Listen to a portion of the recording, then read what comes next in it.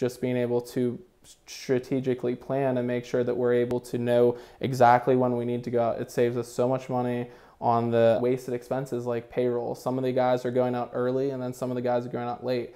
If you go out early, you're going to lose them a lot of money in payroll. If you go out late, you're going to lose them a lot of money on material. There's a sweet spot in going out and to where if you do it in the right way, snow is very, very profitable. You got to know when to go. True weather helps us out with that like tremendously.